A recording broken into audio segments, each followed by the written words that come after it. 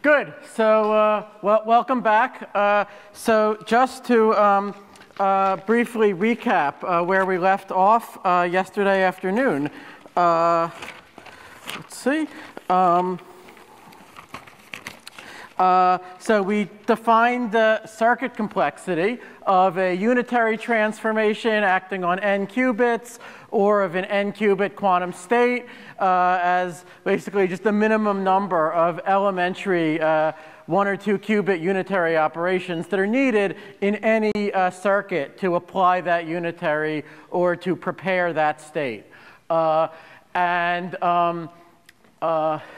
So we also briefly discussed some of the basic structure of complexity classes of computational problems, like P and BPP, which are the efficiently solvable decision problems using a classical computer, BQP, the efficiently solvable problems on a quantum computer, NP, which is the efficiently verifiable problems, setting the stage for the famous P versus NP problem, and then slightly below NP, the problem of inverting a one-way function whose presumed hardness is the basis for cryptography, and then PP for problems where a randomized algorithm can guess the right answer with better than even odds.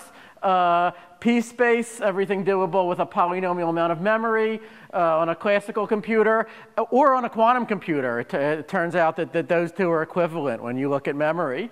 Okay, exp, what you can do with a classical computer with an exponential amount of time. And then each of these classes has a so-called non-uniform version where you could allow a different algorithm for each input length. And you denote that with this notation /poly, which means just with polynomial size advice. So that's just a technical point. Okay, so as I mentioned, we seem very far today from being able to prove that P is not equal to NP, or for that matter, even P is not equal to P-space. Okay, so stepping back, how do we argue in computer science that problems are hard? I mean, what do we do all day to justify our paychecks?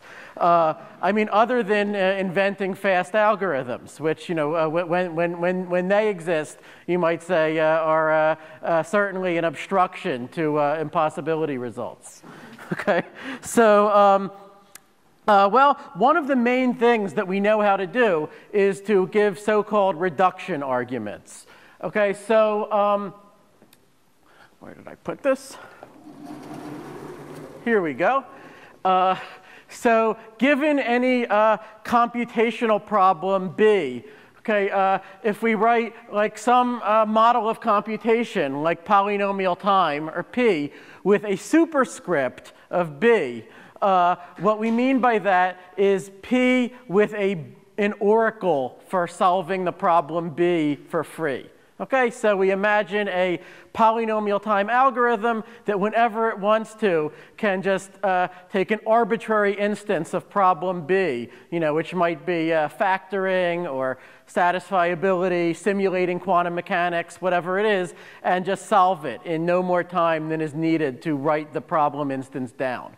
Okay, that's what oracle means. The term goes back to Alan Turing, actually in a PhD thesis that he wrote in 1939, right before he went to break the Nazis' Enigma code.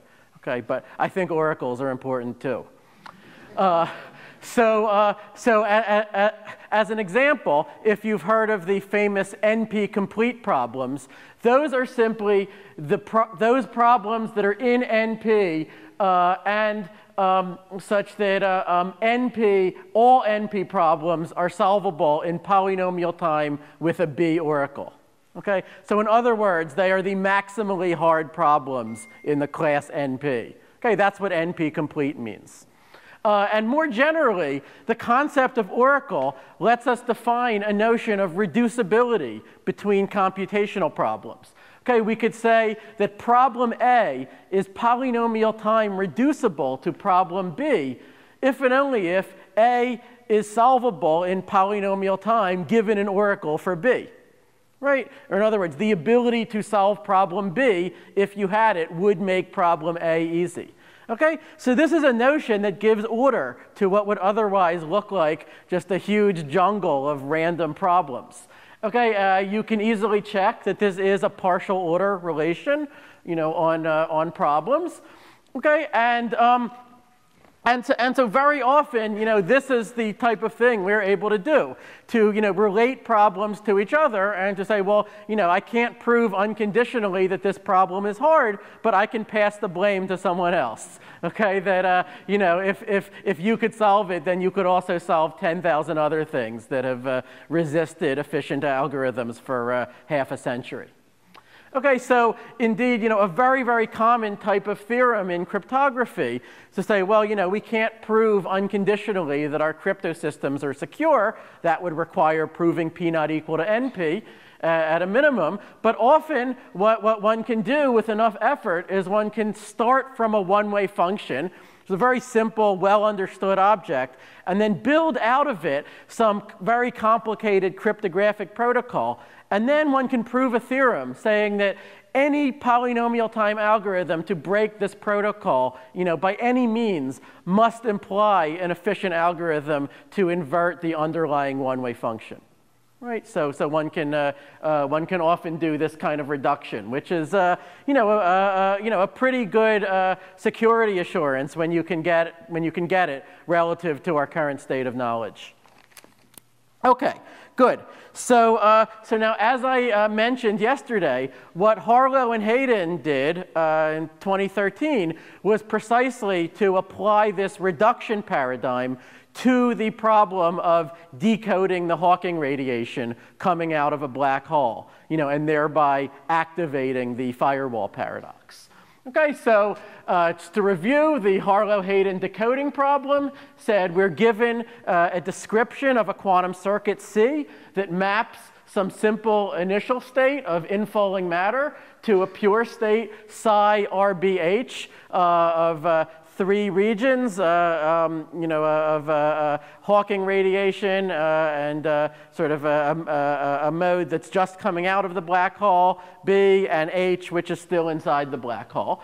The task is to apply some unitary transformation, U, or U sub R, to the R region only in order to put a designated qubit of R into a Bell pair, 0, 0 plus 1, 1 with B. Okay, thereby showing that actually this Hawking radiation was not in a completely thermal state. There was entanglement there, and then activating the whole rest of the amps argument that Ahmed walked you through. Just to answer a question that came up yesterday. Okay, so I'll simply say, you are promised that there is entanglement there to be found. That this task is possible. Okay, but is that a reasonable assumption? Well, we mentioned that there would be entanglement if psi were a Haar random state. Right? But of course, psi is not a Haar random state. It can't be because it is produced by a polynomial size quantum circuit. Right? And a polynomial size quantum circuit just doesn't have nearly enough degrees of freedom in it to fully explore the Hilbert space.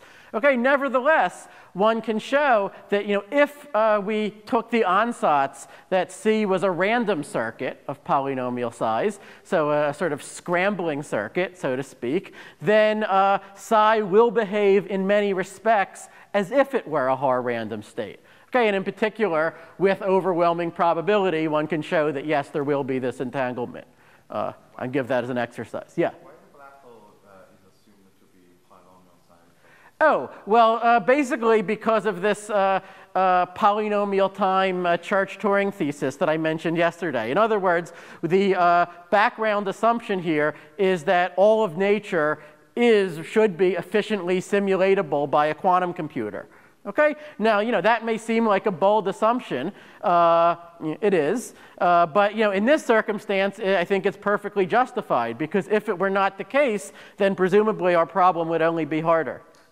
Right? We're trying to argue that something is hard here. Okay? So, so I'm granting you that, the laws of physics can be easily simulated with a quantum computer, and nevertheless, we want to argue that the Harlow-Hayden decoding task is hard. Okay, good. So, so now notice, no, that's not what I wanted. Okay. Notice that if we were able to act on all three registers, R, B, and H, then we could simply apply C dagger and return our whole state to the all zero state, right? We could just reverse everything that had happened and, in effect, decode whatever we wanted. Okay, but we don't have access to the whole state, okay, because, the H part is still inside the black hole. Okay, so what we have is that by acting only on R, it is information theoretically possible to decode the entanglement, but we want to argue that it is computationally intractable. Okay, so so in other words, for an astrophysical mass black hole, we'd like to argue that this cannot be done by Alice, say, in a mere 10 to the 70th years, but will instead take on the order of 2 to the 10 to the 70th years. Okay, so the black hole would have long ago evaporated before Alice had even made a dent in the problem. Now, I know Ahmed already discussed this, but stepping back, you might ask, what is the point of arguing this, right? I mean, isn't the hardness of, creating the firewall merely a technological issue? Or are we literally saying that a contradiction in the laws of physics would be okay if it took exponential time to uncover the contradiction? I think no, we're not saying that, or at least Harlow and Hayden weren't, and I'm not either. I mean, presumably, the laws of physics, whatever they are free of contradiction. If they weren't, then our universe couldn't exist, being a model of those laws. Okay? So the real question, you might say, is simply, how hard would Alice need to work in order to observe a breakdown of effective field theory as she crosses the event horizon? Okay? Now, we already know that the answer to that question is something short of infinitely hard.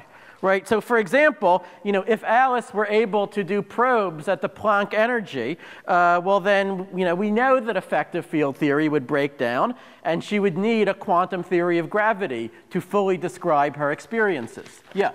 Would you please highlight again the properties of black hole that you use? Well, I mean, we're using that has a horizon so that, a part of it is inaccessible to us.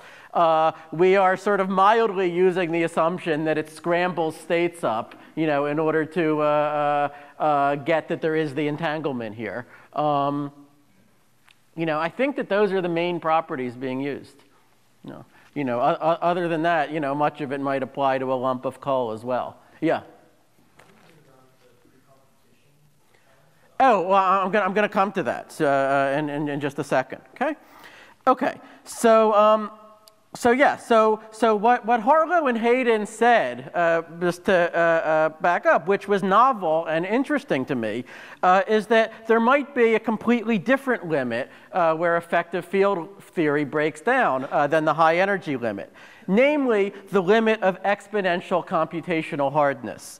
Okay, if so, then we would have a sort of computational cosmic censorship, right? Or, the geometry of space-time would be protected by this armor of complexity, which, if true, seems worth knowing about. Okay, now, it is true that, as Oppenheim and Unruh pointed out, if you were to invest exponential pre-computation time, to set things up, then you could engineer an incredibly special black hole, which would be entangled with some reference system outside the black hole. And then because of the entanglement with the reference system, the Harlow-Hayden hardness argument would not apply.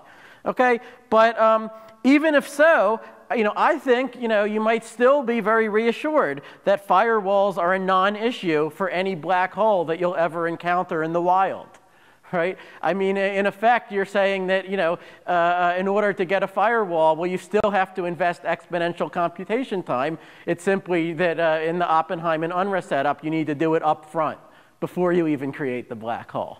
Okay, so, you know, and, you know, if you were willing to invest that time, I mean, you know, you know, I mean, well, it's sort of you know, outside of my purview, but I have no intuition that says, you know, that you shouldn't see a firewall. Maybe you do. Well, you know, a lot can happen in exponential time. Okay, so what? What about the AdS CFT? I don't know. Good question. I mean, we're going to talk about complexity aspects of AdS CFT later in this talk. I'm not sure how the firewall paradox specifically plays out in the AdS CFT context. Okay.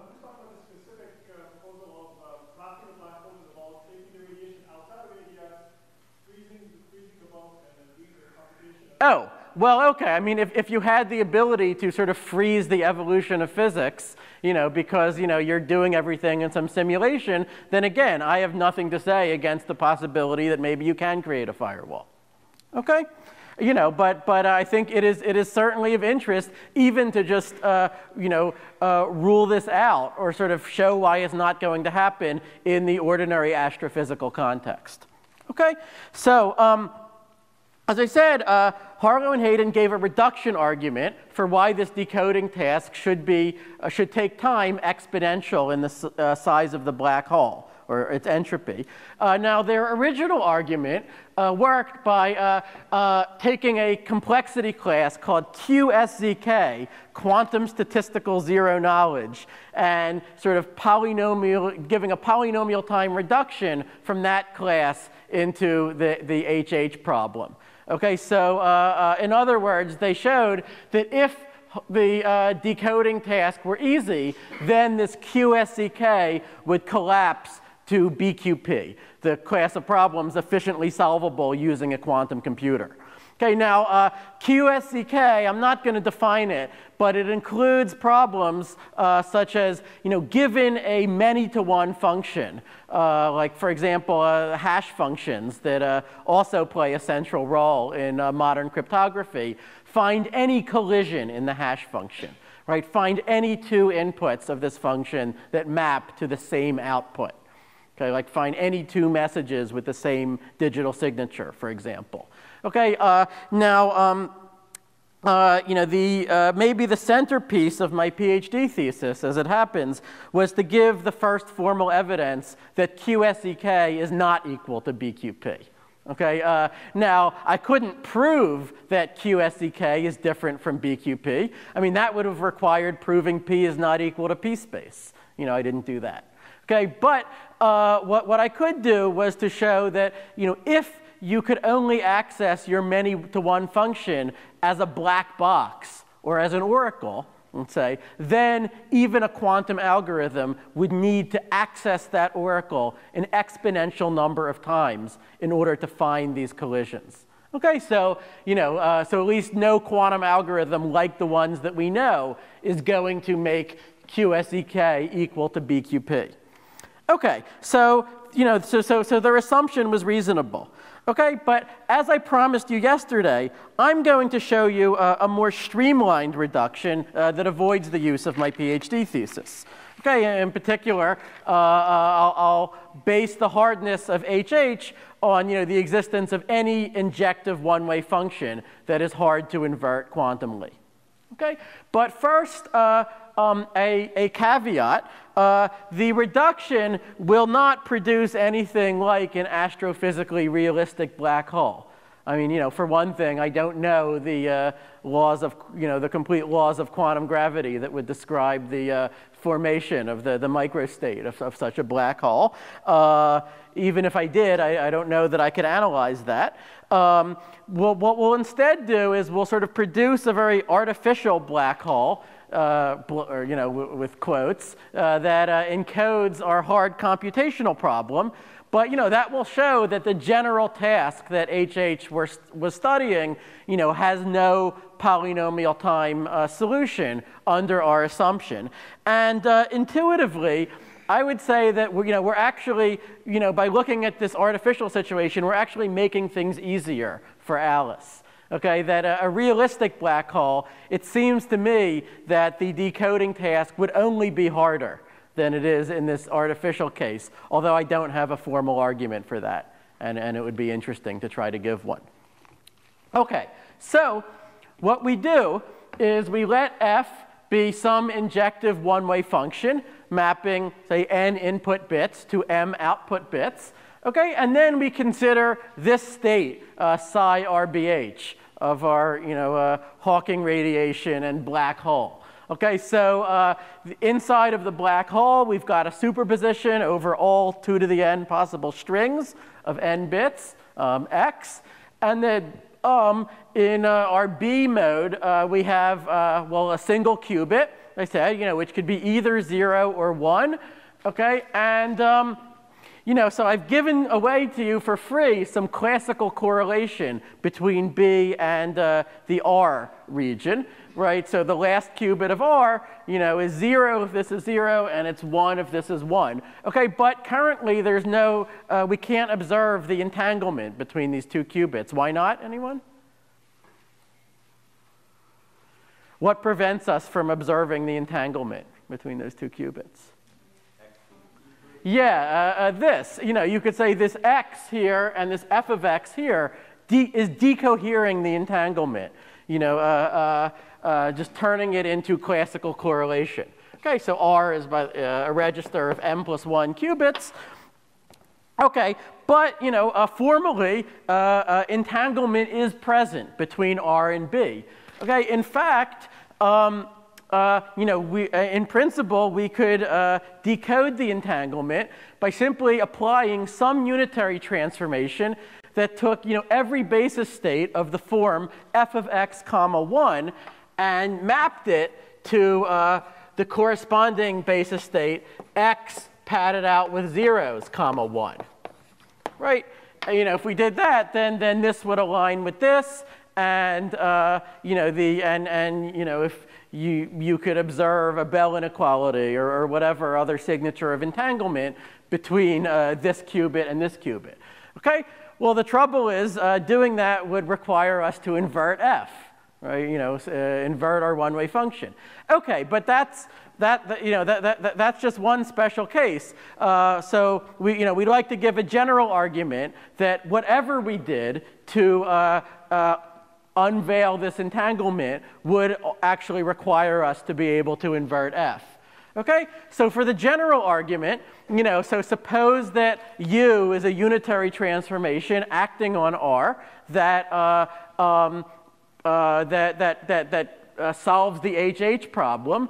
Well, then, by definition, this qubit here has to be set to 0. This one here has to be set to 1. And if there's to be maximal entanglement, right, then this state here has to be equal to this state there for every value of x. Otherwise, by the monogamy of entanglement, it would be preventing maximal entanglement. Yeah? Why couldn't you apply f to the first entry? Oh, you could do that as well. But that would be just as hard by the argument that we gave yesterday.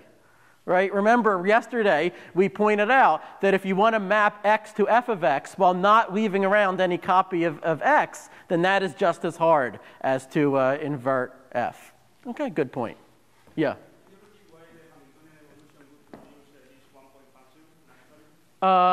Well, this is not, as I said, as I warned you, this is not the result of a natural physical evolution, okay? We're just trying to argue that this general decoding task is hard.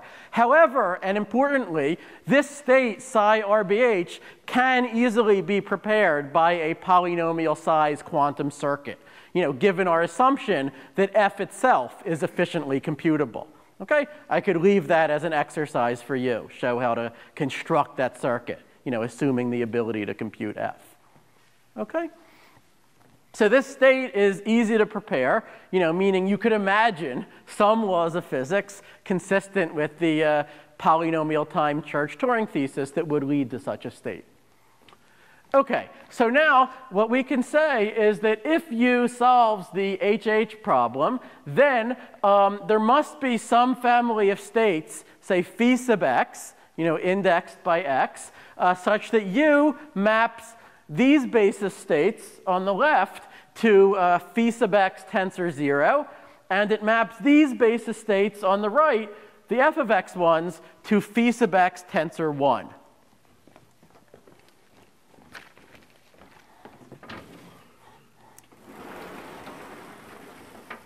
Okay, so now what we can do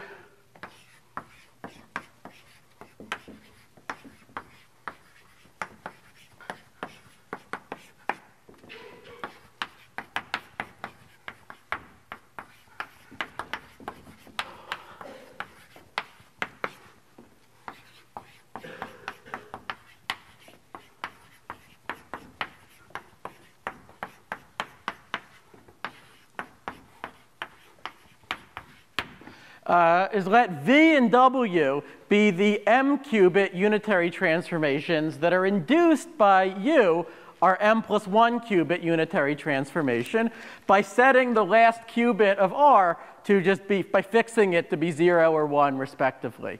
Right? And because it leaves that last qubit invariant, these will be unitary transformations.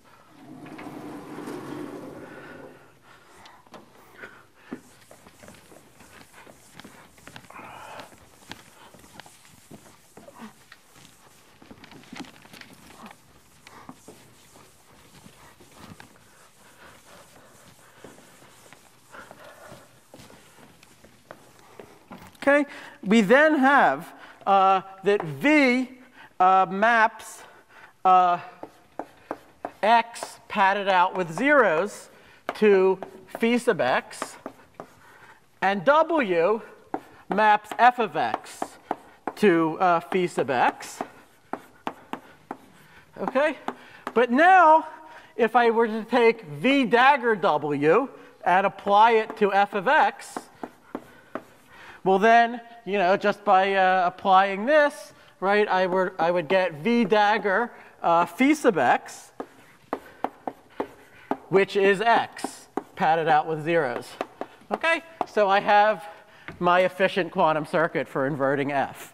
Okay, and then, there's some technical work to say, if we had only partial, if our algorithm only partially unveiled entanglement, one can show that it will invert F with some decent success probability and so forth. Okay, that's the basic argument.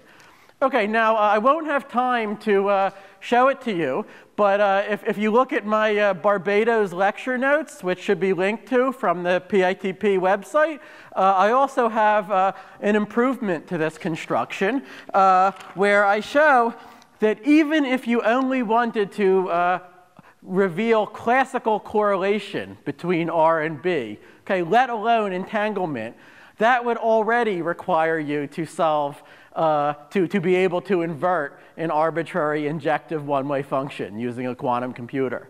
Okay? The proof of that fact uses a fundamental result from classical cryptography, which is called the Goldreich-Levin theorem. Okay? Which basically says that given any one-way function, it is possible to identify, mapping x to f of x, it is possible to identify a single bit, or like a single bit of information about x, such that if you had the general ability to learn that one bit, then you could actually invert the one-way function. Okay? This is called a hardcore bit, a hardcore predicate. Okay? Using these hardcore predicates, one can show that even seeing classical correlation between the different Hawking quanta would be at least as hard as inverting one-way functions. Now, I conjecture that, that in fact, in order to observe the Hawking radiation as being in anything other than the thermal state, that the semi-classical calculation tells you, or that Hawking tells you it's in, just to see that it's in any state other than that one is already as hard as inverting one-way functions. I haven't given a formal argument for that, and it would be interesting to do so. Okay, now I can't, yeah? So you're saying it doesn't really have to do with monogamy of entanglement? No, it's just, I think that it's really just about, being able to observe that the Hawking radiation is in, has any kind of correlations that, go outside of the semi-classical picture. I feel like once you're able to do that, then in some sense the game is over. Yeah. So, okay, so now I can't resist telling you about an open problem that was told to me by John Preskill. Okay, so Preskill asked me the following. So he said, fine, suppose we agree that decoding Hawking radiation takes exponential time. Harlow and Hayden are right about that. But could it be possible to decode the Hawking radiation, let's say to create a firewall, by some sequence of operations that would take exponential time, but that would always leave your state, the quantum state of the black hole and the Hawking radiation within the set of states that have polynomial circuit complexity? Okay, so that at no point in this process would you have to pass through an exponentially complex state. Okay, so I love this question. What I can say about it is that for the particular examples that that we construct to show the hardness of the Harlow-Hayden problem, in these cases, one can actually do what he asks. One can solve the Harlow-Hayden problem while never passing through any states that have more than polynomial circuit complexity. Okay, but in the general case of the problem, I have no idea how to do that. Okay, that's another open question that I love. If you want another exercise, show how to answer Preskill's problem, in this special case. Yeah, question.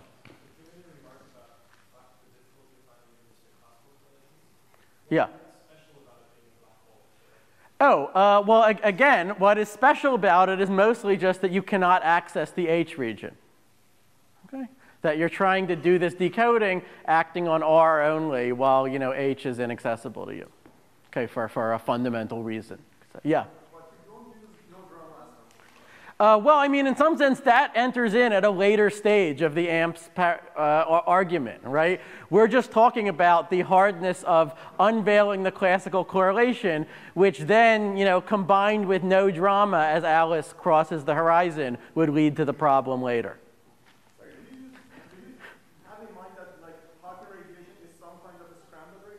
Yes, as I said, we did make a mild use of that because we just needed there to be entanglement between R and B. We also just could have assumed that, outright.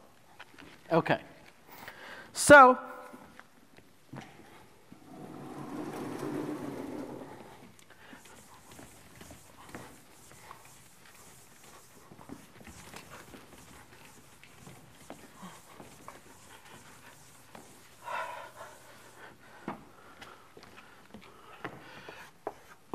let me mention to you one last open problem about Harlow-Hayden decoding, which is maybe my favorite one, my personal favorite.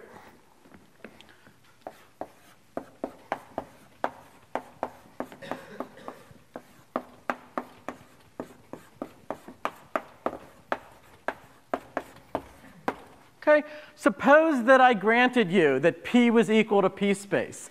Just take as dramatic a collapse of traditional computational problems as you could possibly want. Would that make the Harlow-Hayden problem easy? Okay, so I'm now asking the converse, right? We've seen that if a traditional problem, like inverting one-way functions, is hard, then Harlow-Hayden is hard. Okay, I'm asking, is there any converse result? Okay, so what would it take in terms of traditional computational problems to make decoding Hawking radiation easy? And the truth is that I don't know. Even if I grant sort of as much thinking power as you could ask for, well, you still have to go out in the physical world and apply this unitary transformation, and I'm not sure exactly how you would do it. I can put this question into a more general context. Yeah. Yeah. The rules of the game are, can we prove an implication of this type? Okay. I mean, you know, one way to prove it would be to prove P is not equal to P space, and that a falsehood would imply anything, okay? Short of doing that, can you prove that this implication is true? Right? Can you remind us what P space is? Yes, absolutely. Absolutely. You know, P space is everything you could do with a classical computer using a polynomial in n amount of memory or space. But yeah, possibly exponential time, because you can reuse that memory as often as you like. And you know, P equals P space is just sort of, you know, as big a question as P versus NP. Say, right? We can't, you know, we seem equally unable to solve either of them. Yeah. Yeah. That would mean that you can have invert one-way functions. Right. But then if P is equal to P space, Yep. that would also mean that P equals NP. Yes. Yes. Is it one-way function? But the implication goes in the wrong direction.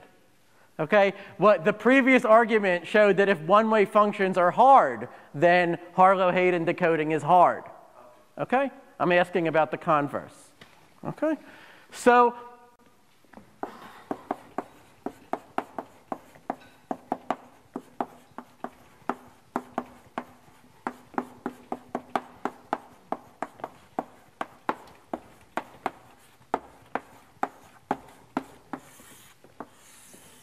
okay, so more than a decade ago, Greg Cooperberg and I asked a general question along these lines, which we called the unitary synthesis problem, you know, and which remains wide open. Okay, so the setting is, you know, given a Boolean function f, you know, say mapping, you know, n bits to 1 bit, you can always define a quantum version of an oracle, call it u sub f, which will take basis states of the form x comma b, and which will map them to x comma b exclusive OR with f of x. So, you know, b plus f of x mod 2, right? This is just a way to take an oracle and make it unitary. Okay, make it reversible. Okay, and then we could consider a quantum circuit with what are called F oracle gates. Okay, that is, I'll just imagine, you know, that we have a gate that just magically computes F for free, right? Whenever we want to. This just costs us one gate. Okay, and this gives us a notion of quantum circuit complexity relative to F, sort of relative to the oracle F. Okay, so we could now define, you know, for any unitary transformation U, we could define C to the F of U to be the minimum size of any quantum circuit C that applies U, where now C is allowed to use F oracle gates. Okay, so you know, ordinary quantum circuit complexity is just a special case of this, where f is the all-zero function, let's say. Right, but you know, given any Boolean function, you can ask the question, what would have a small quantum circuit if we knew how to efficiently compute f? That's effectively what we're asking here.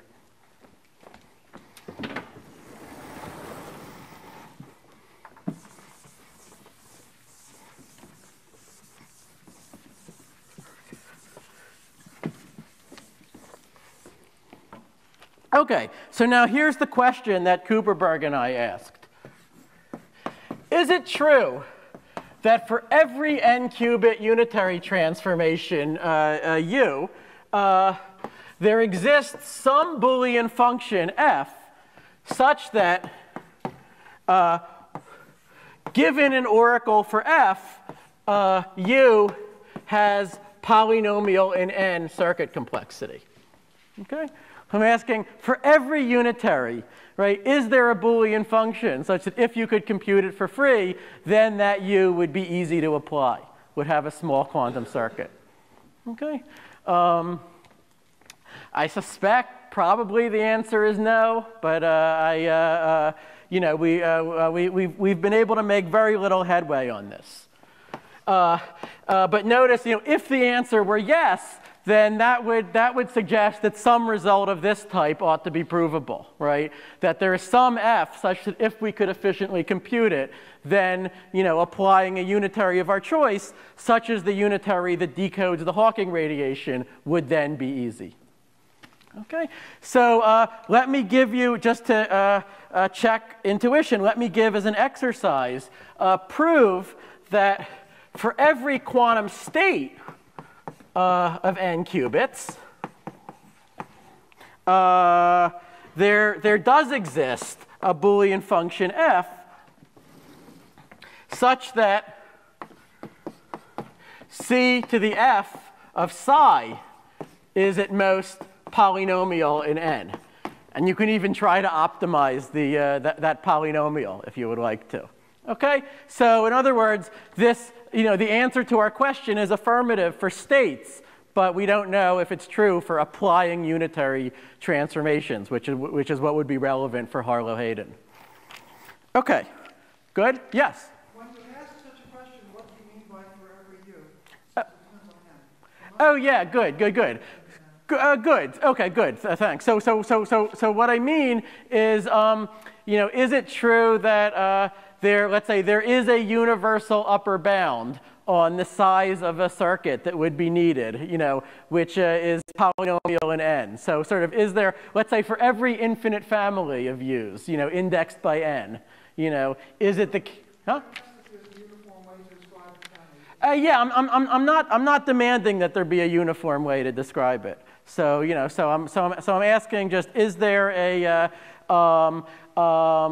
is there a way to take a unitary with n qubits and produce from it a Boolean function such that we will then, together with a circuit that uses that function to apply u, such that overall looking at our preparation procedure, we can give a universal polynomial in n upper bound on the size of the circuit that will be output.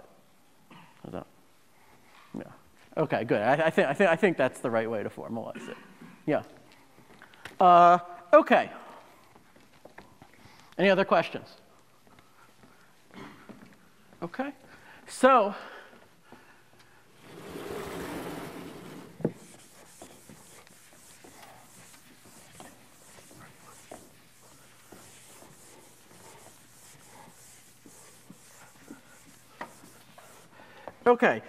in the remaining part of the talk, let me move on to talk about the work that Lenny Susskind and I did about the growth of complexity and of wormholes in situations like the thermofield double state, okay, or AdS CFT. Okay.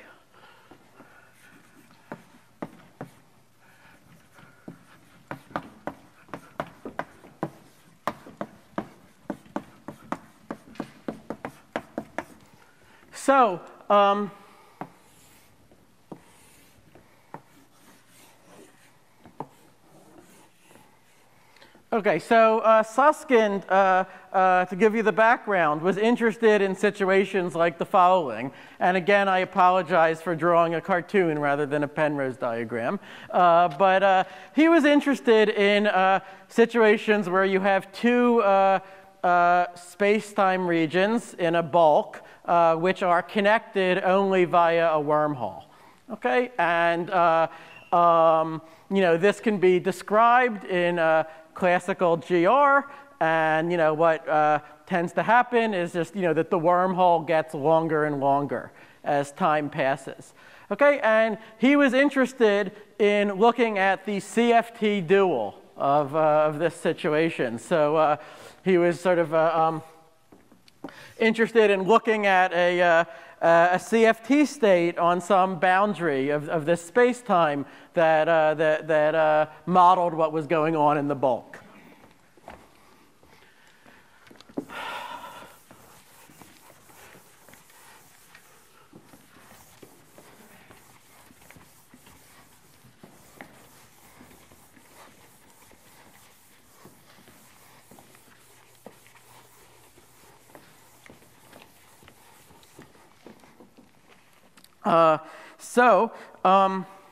We could say, when you look at the CFT dual, well, you get some initial state for this system, say along some spatial slice, which is a thermofield double state. Okay, so it has amplitudes that decay and that cause your state to look thermal if you were to look at only one of these two regions and trace out the other region.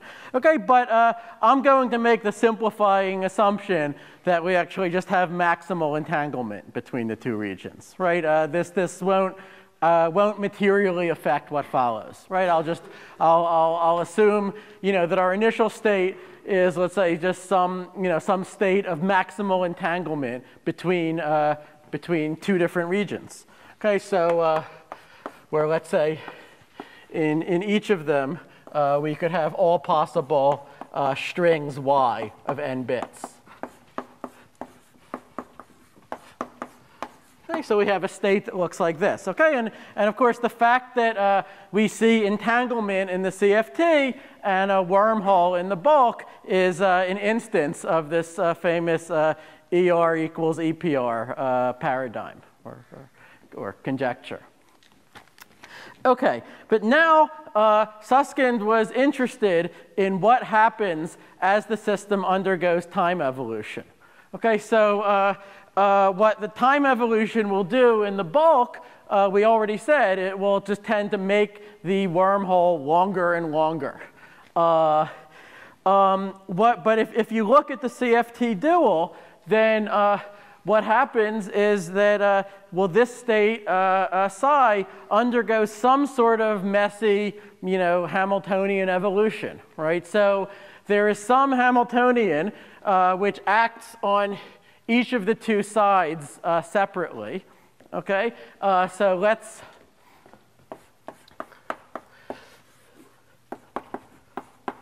let's call our Hamiltonian H. And we could think of it as just like a sum of terms, maybe each of them acting on 2 qubits or, on just a few qubits, although, the precise form of the Hamiltonian won't be so important for us, as long as it will satisfy some conditions that we'll talk about. And so then, interestingly, what happens in this thermofield double state is that the same Hamiltonian acts on each side, but sort of in one of them you evolve forward, and on the other side you evolve backward. Okay. So after a time t, we get a state psi sub t that will look like superposition over all y's of e to the minus iht y tensor e to the iht y. Right? And now let me just simplify this further. Let me write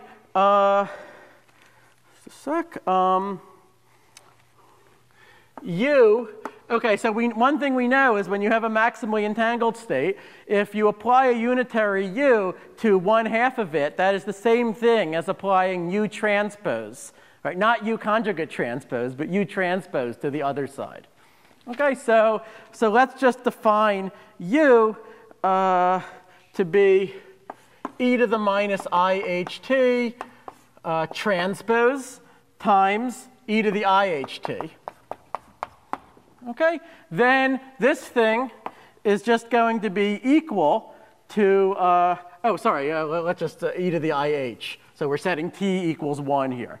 Okay, then this is just superposition over all y's of y tensor u to the t y. Okay, this is not u dagger, u to the t.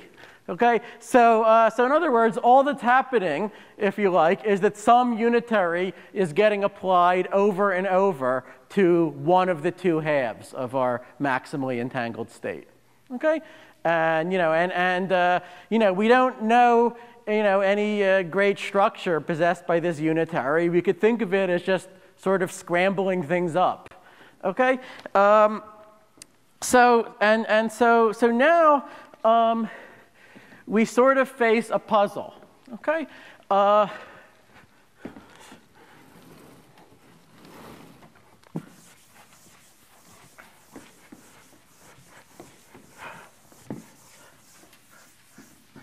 Lenny likes to illustrate this puzzle by drawing a picture.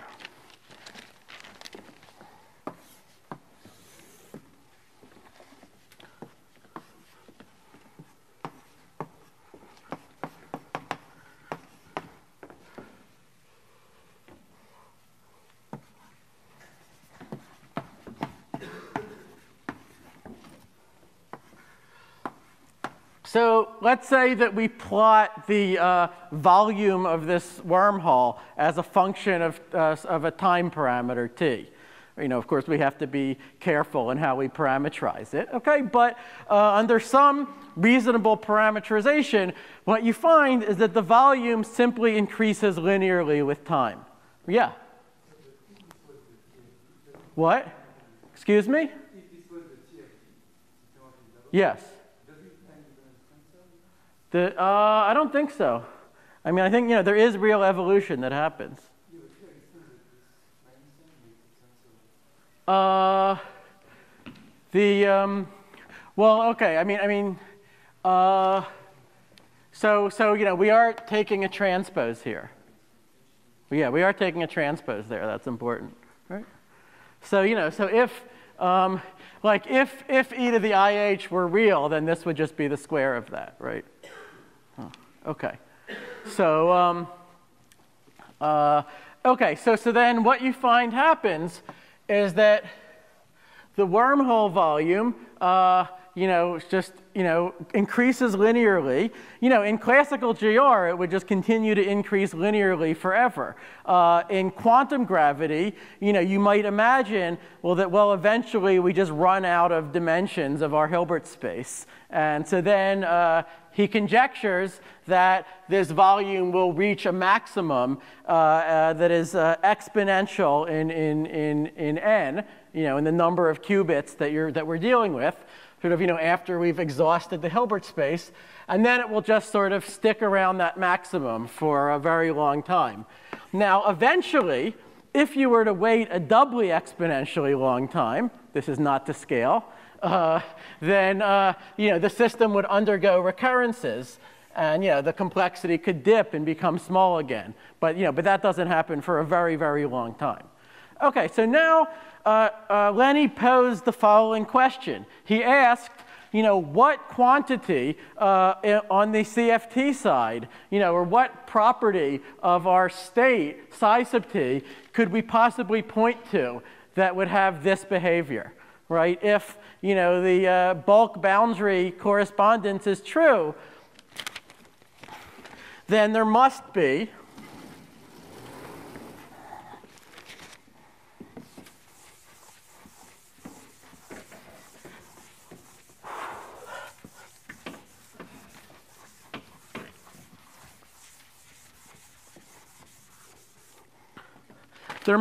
some function, say f of psi t, that will capture the volume of this wormhole.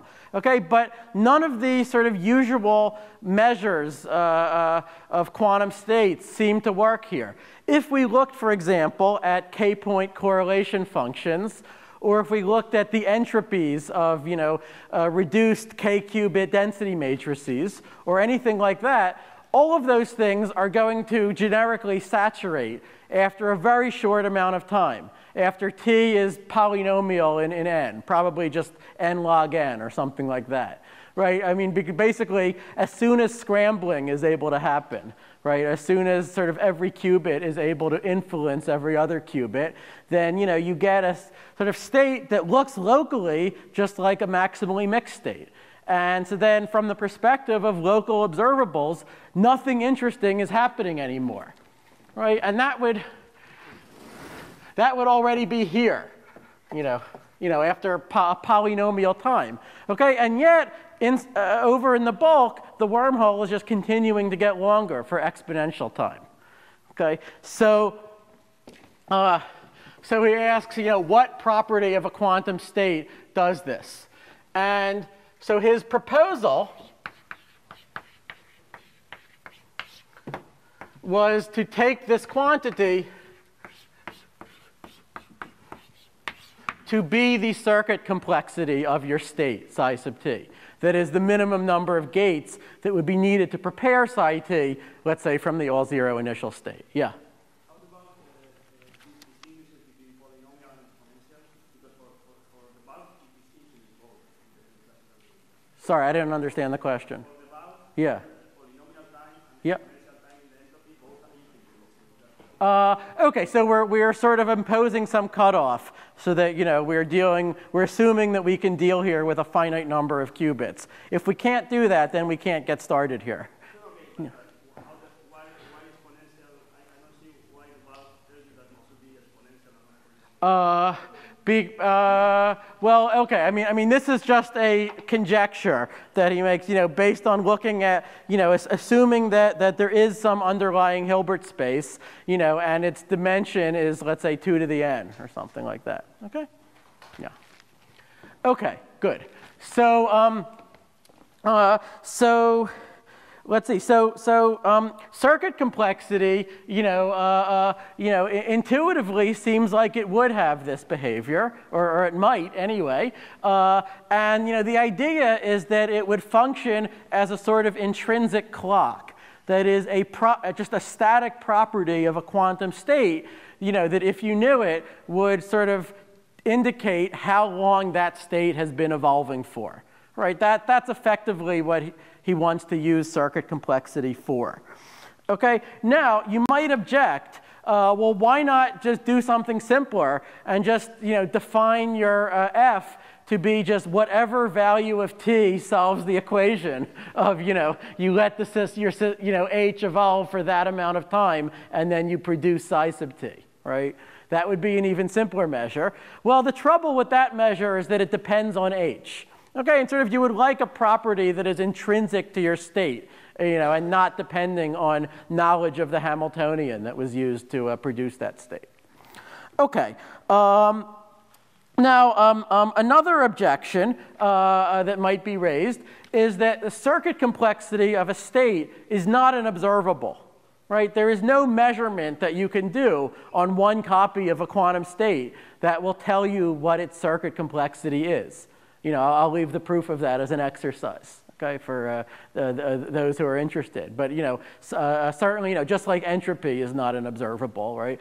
Complexity is not an observable either. Okay, so then how could it be dual to wormhole, or how could it be encoding wormhole volume? Okay, but then Lenny points out that wormhole volume is not an observable either. Okay, why? Because this wormhole is non-traversable, right? So as Edward pointed out, or showed in his talk, right? There is this under some energy condition, at least, we have topological censorship, right? Which means you can't. Alice cannot enter one mouth of this wormhole and exit the other mouth in order to measure how long it was. Okay, now it is possible that if Alice jumped into one mouth of the wormhole and Bob jumped into the other mouth, they could meet in the middle. But then whatever happened would kind of, just like with Vegas, right? It would stay with them, right? And so then, you would not get an observable that could be seen by someone at infinity. Okay, so maybe it's okay to relate one non-observable to another non-observable. Okay.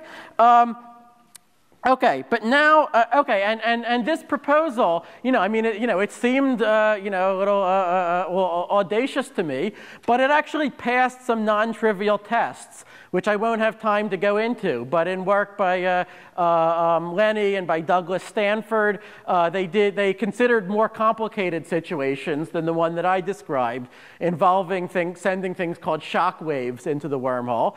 And they showed that circuit complexity of your state seems to continue to track the volume of the wormhole, even in these more complicated cases, at least heuristically. But it does so quite well, actually. Yeah.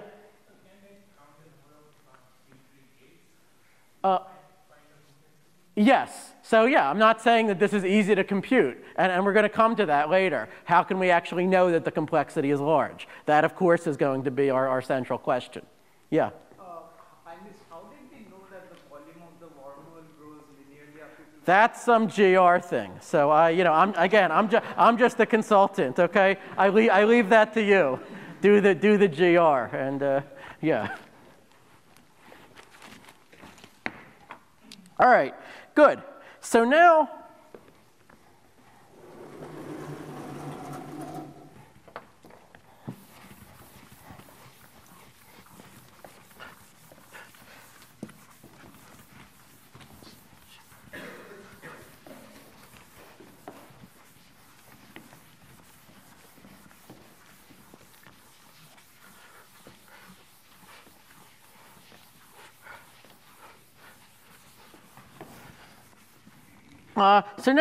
here is the question as Lenny presented it to me.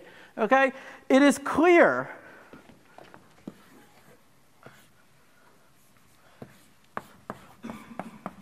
that the circuit complexity of psi sub t is going to be upper bounded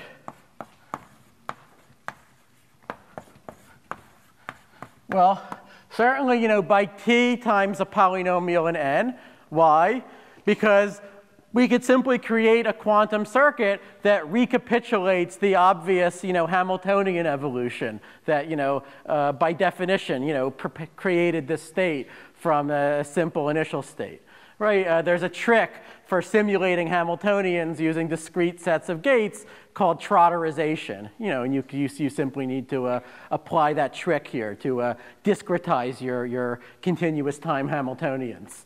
Okay, and at any rate, you could do this to a very high precision. Okay, so and then also certainly C sub psi t will be upper bounded by 2 to the n times a polynomial in n, because the circuit complexity of every n qubit state is so upper bounded. Okay. So certainly this picture is a ceiling on the circuit complexity. Okay, but Lenny's question was, well, can we prove that it is a floor, right? So how do we know that there are no remarkable shortcuts, that a circuit could take that would avoid the need to recapitulate the full time evolution of the Hamiltonian? So why couldn't the circuit complexity just, flatline like this, for example? Yeah.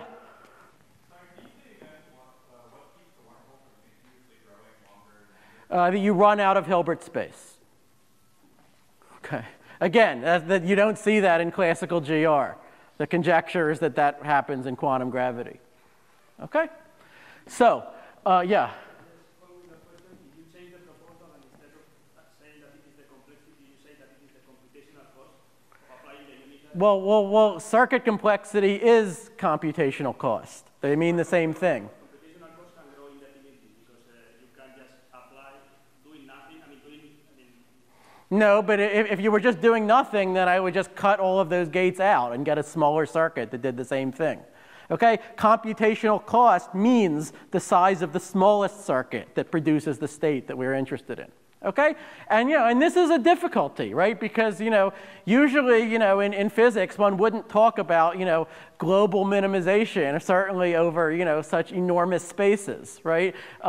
You could wonder, how does nature know, what is the smallest circuit, right? If it turned out that, that the circuit complexity was polynomial rather than exponential because of some, clever algorithm that someone will discover, well, would that imply that the wormhole in the bulk would suddenly be much shorter? Right? Well, why does the wormhole know or care about that algorithm? Okay? I mean, I think those are excellent questions. They're certainly questions that I've posed to Lenny many times. And you know, my guess would be that circuit complexity is functioning here as a proxy for something more fundamental that is not yet known. Okay? But you know, the fact remains that I cannot come up with a better proxy. Okay? So, you know, if any of you can, then that would be great. Yeah? So yeah. The observation in GR, but why we initially say this is also curve for complexity of preparing this state? Okay, good. That's exactly what I'm now coming to. Why does, you know, will the complexity actually behave like this or not? That is now the question that Lenny posed to me. Okay? So what could we say? Okay, and you know, he said, yeah, you know, he said, look, you know, there should be a theorem here, but you know, I don't prove theorems, so you prove it. And his words. And I said, well, look, when if you allow t to become doubly exponential in n, then you know, this Hamiltonian evolution by then, you know, will have generically explored such a large region of the Hilbert space that just by a counting argument, it will surely pass through states that have exponentially large circuit complexity. That's another exercise. Okay, I invite you to prove that, right? That if you let it evolve for a double exponential amount of time, then just for counting reasons, you're going to hit states, you know, in fact, most states that you hit will have exponential circuit complexity. Okay, yeah? A random H or something? Yeah, let's say for a generic choice of H, yeah. You know, for some H, yeah, satisfying some genericity assumption. I think if we just chose it as a sum of local terms, you know, that were random, I think this should be true with high probability. I'll actually, you know, I haven't checked it in that case, but well, let's say I conjecture it. I invite you to prove that conjecture. Okay, okay, but in any case, what Lenny was interested in was what happens after a merely exponential time. Okay, and there, you know, we could make a simple observation, and this I'll give as another exercise, though it's closely related to an exercise from yesterday. Okay, I invite you to check that if BQP were equal to p-space, that is, if quantum computers could efficiently solve all problems, you know, solvable using a polynomial amount of memory, you know, then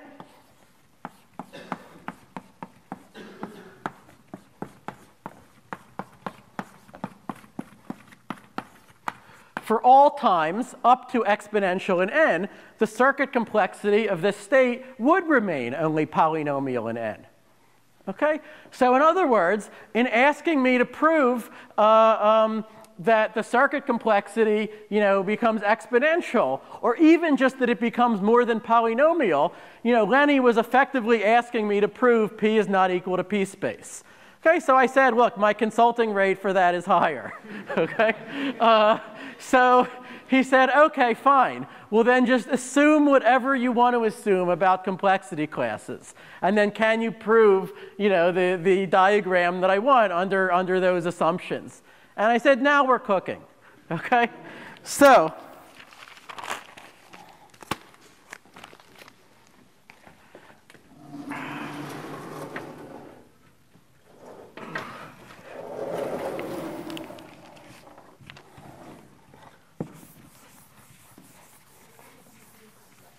sorry? Yeah, it should be bounded from above.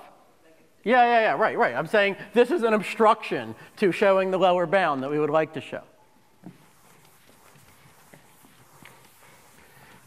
Right, we want to show that the circuit complexity becomes super polynomial, but if BQP were equal to p-space, then we can't. Okay, then it just wouldn't be true. Okay, so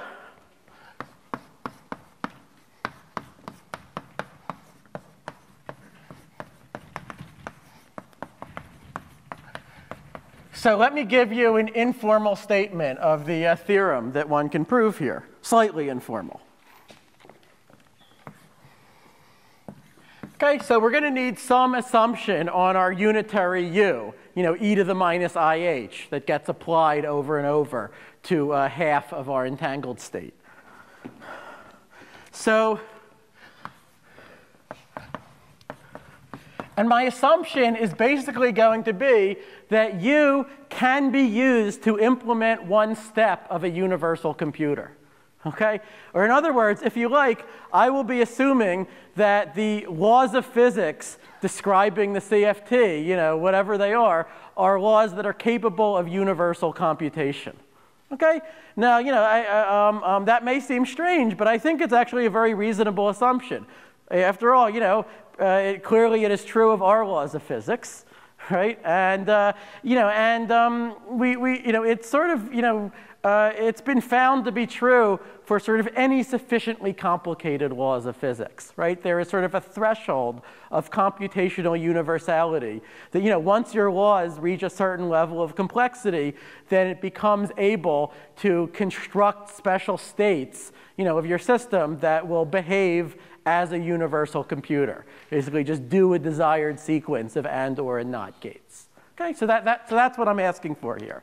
So let's say, let you implement a step to be more concrete, let's just say a computationally universal cellular automaton of some kind. Okay, it can be a classical cellular automaton. I won't even need quantum computation here.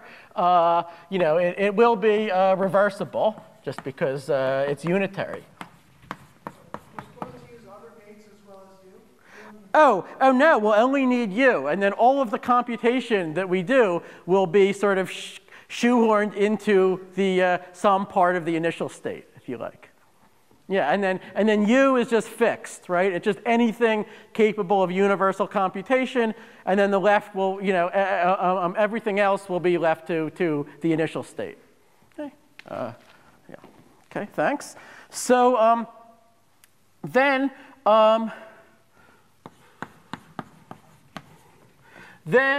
the circuit complexity of psi sub t will become more than a polynomial in n for some time t,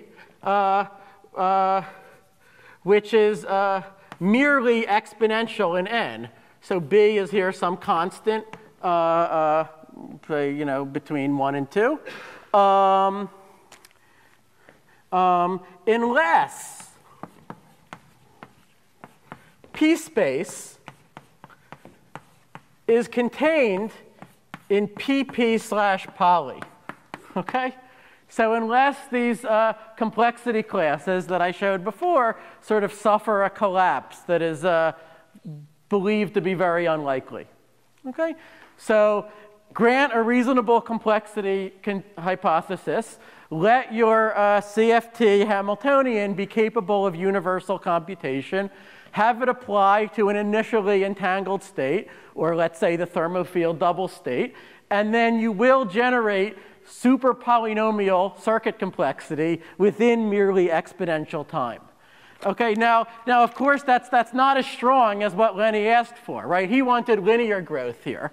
Okay, so what can we say about that? Well, it's often the case that, with a stronger assumption, you can get a stronger conclusion, right? So if you will, if you're willing to assume that, let's say, there are problems solvable in linear space that require exponential time to solve by any PP algorithm or PP circuit, then we can get that actually the circuit complexity becomes exponential within an exponential time. Okay? At least it becomes at least a to the n for some constant a greater than 1. Okay? Now, so in other words, it grows at least like t to the epsilon, for some epsilon bounded above 0. Now, does it grow literally linearly with t? Well, I don't, quite plausibly, yes. But I don't know how to prove that using a reduction-based hardness argument, okay, because of sort of the blow-up that gets produced by the reduction, or if you like, the blow-up that is incurred by sort of needing to take a universal computer and shoehorn it into whatever your laws of physics are. Okay, so, you know, if you, well, in any case, it's linear growth if you plot it on a log-log plot. Okay, you know, for, to get, you know, truly linear growth, you might have to stick your neck out and make a new type of hardness assumption. Okay, so, yeah.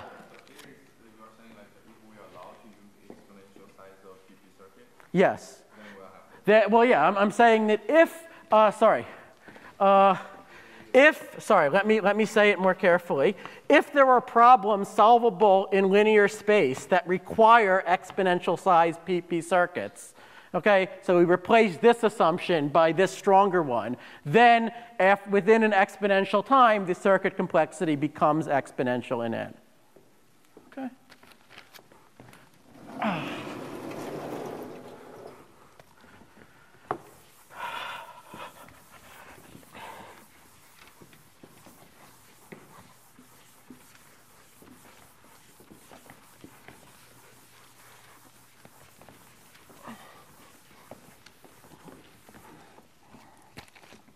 Okay, so proof.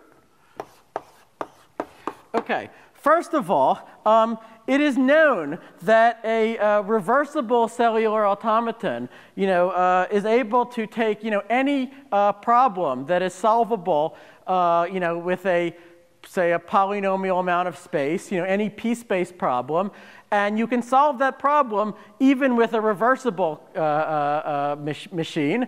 And, you know, making the computation reversible incurs only a constant factor blow up in the amount of space that is needed. This is a result from Lange, McKenzie, and Tapp from 1996, which I'll just assume. Okay. So now, what we'll do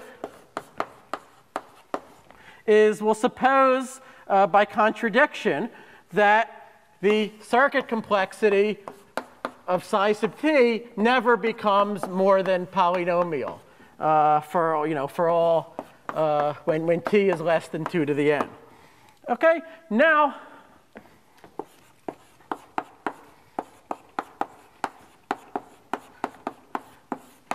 we let L be some decision problem that's solvable in polynomial space. Okay, and then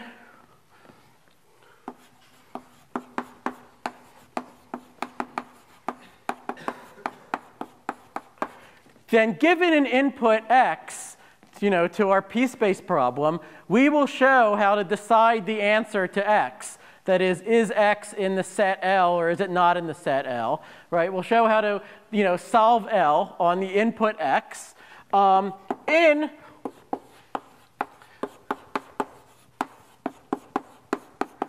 this complexity class. So using a quantum algorithm that runs in polynomial time that can be non-uniform, you know, can be different for each input length, and which is allowed to post-select on measurement outcomes. Okay, now, by the theorem that I proved in 2004, and which I mentioned yesterday, this class is known to be equal to pp/poly. Okay, and then we will have violated our starting hypothesis. Okay, and the way we do this is actually quite simple. Okay, so what will our algorithm do, our post-selected polynomial time non-uniform quantum algorithm? Well, first of all, the so-called advice to the quantum algorithm, that is the part of it that depends on the length n of our input, will simply be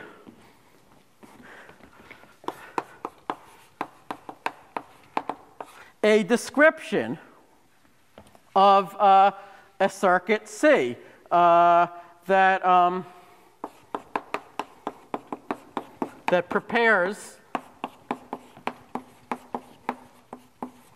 psi sub t for t equal to some b to the n, which let's say is a long enough time for our, for a p-space machine to have run for a while and then have decided whether or not X is in L, right? So, we just, we'll assume, but by assumption, right, there is some p-space machine to solve the problem L. Okay, we can actually, well, we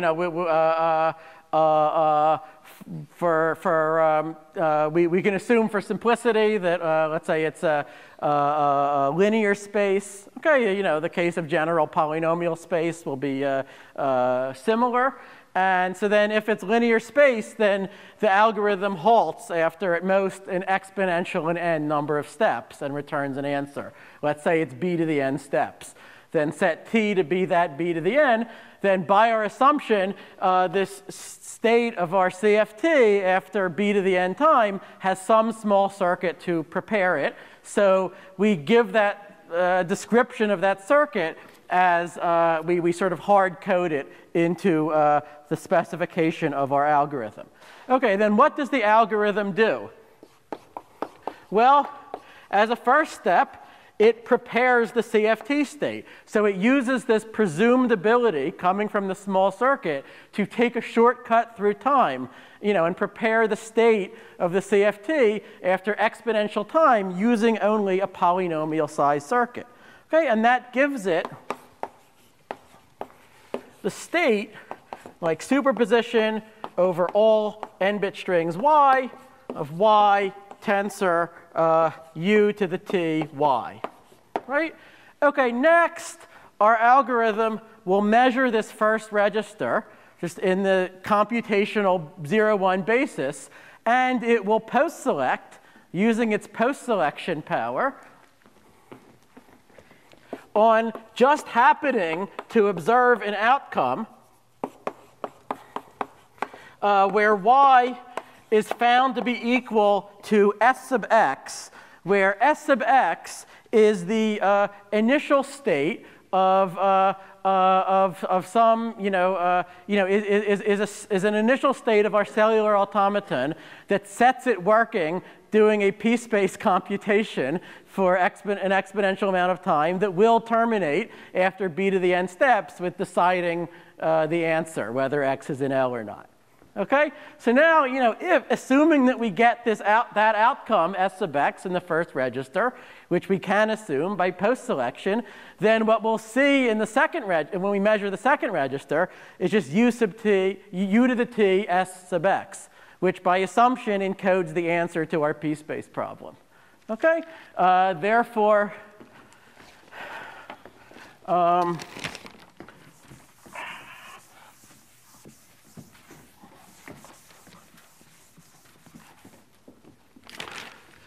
and therefore, we solve L, which could have been any problem in p-space in this class pp/poly. Okay, and that's it. Okay, now let me mention, clearly we needed some condition on the unitary U to prove a theorem of this kind. If, for example, U were the identity transformation, well, then it's never going to produce any complexity, right? So, some physicists who I talked to speculated that the relevant property of U was going to be some sort of chaotic or some sort of quantum chaos behavior or some sort of scrambling. So we instead used the related condition of being computationally universal. I don't, to elucidate the connection between U being chaotic and U being computationally universal, I think would be a very interesting direction to pursue. Okay, let me mention briefly that one can also consider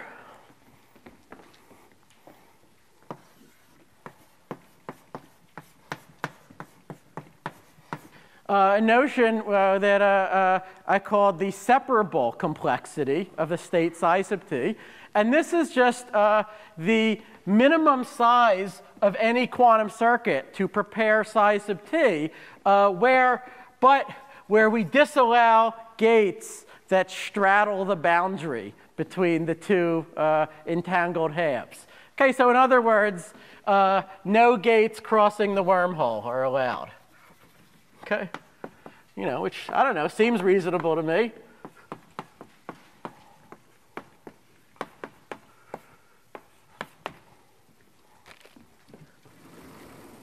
Okay, and I don't know whether this would be a better quantity to look at.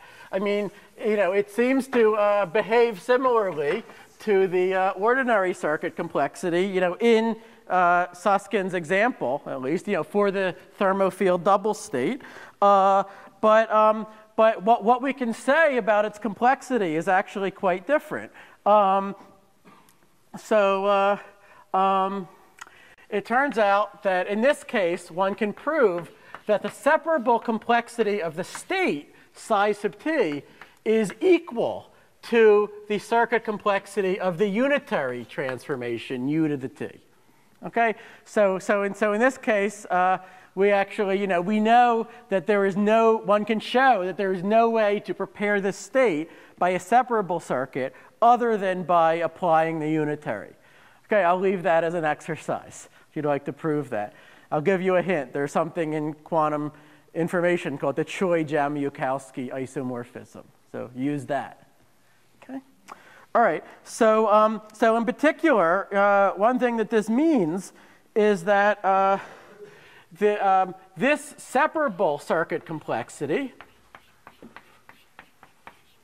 will be upper bounded by a polynomial in n, for all times up to exponential, if and only if p space is contained in BQP/poly. So, p space, every problem in p space has an efficient quantum algorithm. Okay, so two differences. Here, we no longer need post-selection as we did in the for the non-separable circuit complexity. And also, in this case, we get an if and only if, okay, which I don't know how to do in the other case. Okay, that's another interesting question. Okay, yeah. What? Yes, this is proven. Yeah, I'll give it as another exercise. Yeah. Is the algorithm there reversible? Yeah. I mean, it's this is a very, very simple proof. It fit on one board, but yeah, this is the, yeah. Yes. Yes, you post-select. Okay. All right. So I had one final vignette, which I'll only have I only have a couple of minutes to tell you the gist of it. But basically, so Lenny had another consulting job for me, where he was interested in situations where you have sort of macroscopic superposition. So he was interested in particular in taking a superposition of two different space-time geometries, or rather the like the CFT duals of sort of two different geometries, in the bulk. And he was interested in the question, when are the geometries sort of so different from each other that having a superposition between the two is indistinguishable by any experiment that you could actually perform from just having an incoherent mixture, right? From just having a probabilistic mixture of the two things. Okay, so he was asking this in the AdS CFT context, but one could just as well have asked this question about the much earlier example of, say, Schrodinger's cat, right? If I have a cat in a superposition of alive and dead states, well, intuitively you might say the only way that I could ever observe sort of the interference fringes between alive and dead, and thereby prove it was in the superposition at all, would be if I had the technological ability to bring a dead cat back to life, right? Sort of to rotate the cat between these two vectors in Hilbert space, right? But the question he asked was, well, is that actually true? Right? Or could there be some other clever way where you would observe interference, without needing to actually rotate between the two states? Okay, so Lenny's insight was that this question could be phrased as a question about quantum circuit complexity, right? Namely, how does the circuit complexity of the distinguishing task, say distinguishing the superposition from the mixture, relate to the circuit complexity of mapping the one basis state to the other one. Okay?